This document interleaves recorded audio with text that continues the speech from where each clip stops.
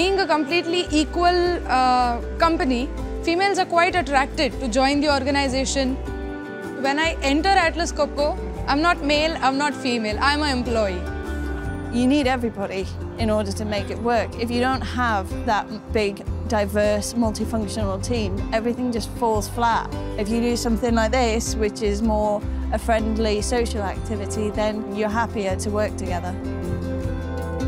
It adds to the family feeling, the fact that we have our clubs that creates the interaction after work.